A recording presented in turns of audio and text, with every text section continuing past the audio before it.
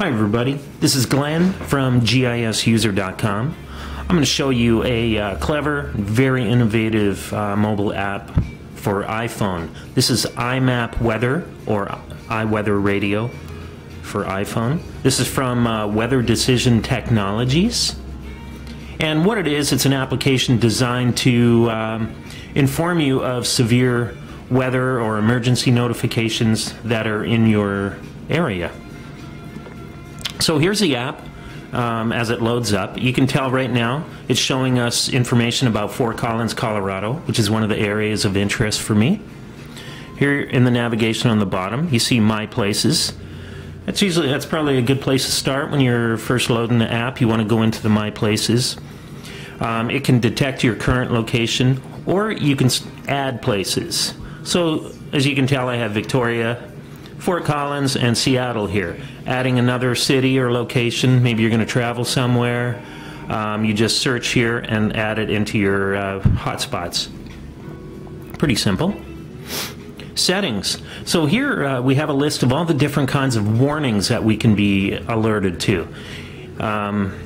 You can turn the alerts on or off, so if we want just severe weather information, maybe you're in flood-prone regions, so you want to be informed of floods.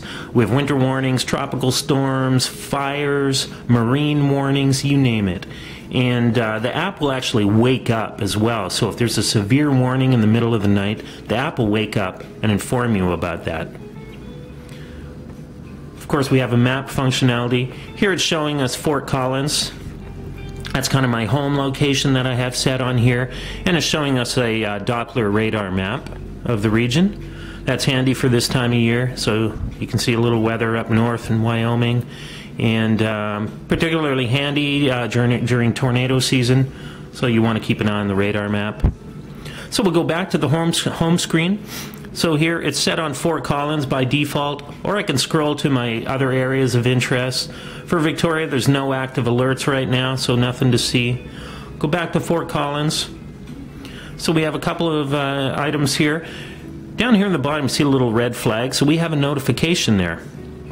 It's just telling us that something's going on. And right here you can tell we have a flood advisory until 2 p.m.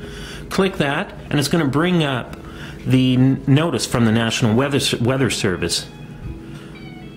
And there you go, yeah, so we have a flood advisory. Poudre River's getting high. Finally, this is a radio app, so it's going to provide us with audio clips so we can listen to local alerts. Here it's going to bring up the latest alert for us, for the region.